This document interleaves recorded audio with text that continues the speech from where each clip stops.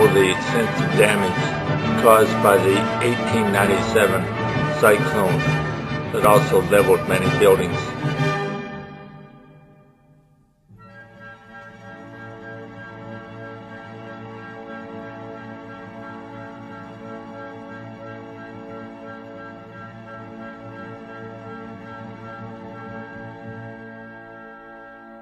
Investment and prosperity.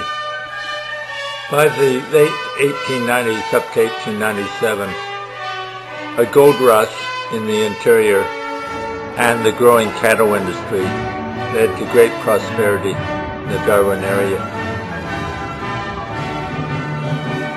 Sadly, this was the decline.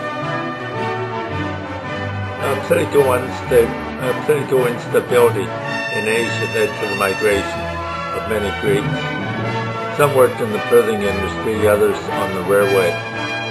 By 1918, there were over 200 Greek settlers living in Greektown.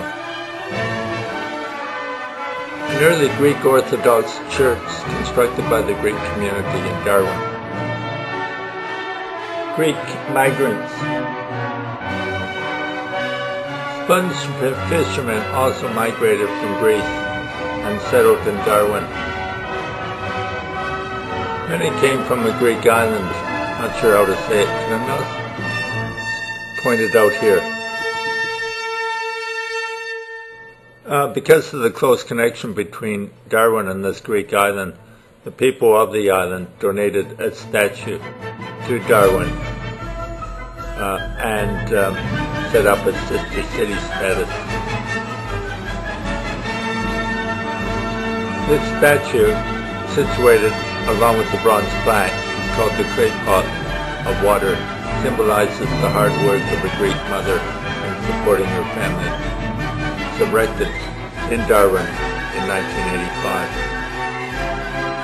The North Australian Railway development was a critical part of the development of the city.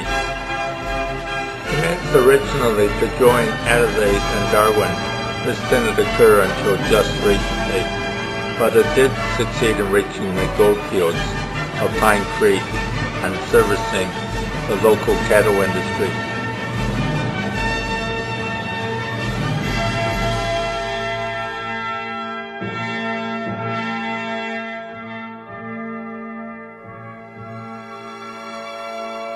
The railways served a critical part in the Second World War in transporting military supplies to Darwin for its defense against the Japanese. It was eventually unprofitable and shut in 1976.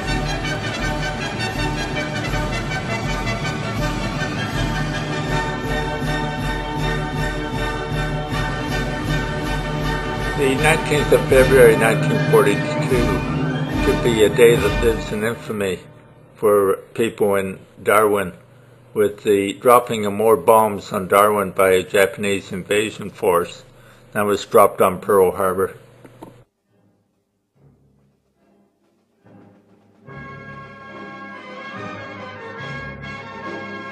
Sections of the city were leveled by the use of such things as incendiary bombs.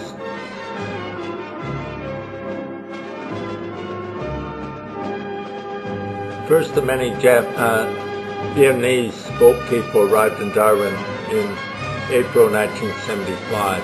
They traveled 3,500 kilometers from communist Vietnam. The voyage was typical. The experience of more than 2,000 Vietnamese boat people who arrived in Darwin in the next 10 years. Most were allowed to remain in Australia. Some chose to remain in Darwin.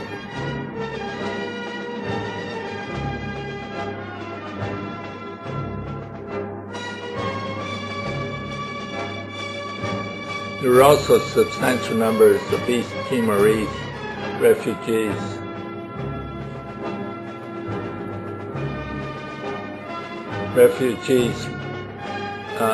Fled the fighting for independence, and many sailed to Darwin, made new homes there.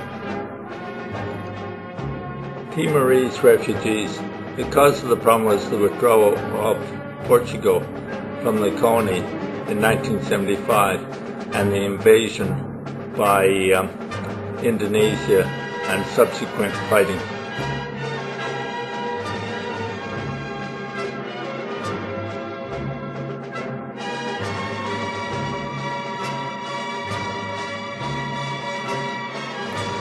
These are some, but by no means all, the bronze plaques that are embedded in the pavement in the main shopping mall of central Darwin. It provides a succinct and useful overview of some of the main themes of Northern Territory history. Thanks, dear viewer, for joining me on this review. Pictures are from Pictures Australia on the web, which include the Australian Military Museum and the Northern Territory Museum. Have a good day.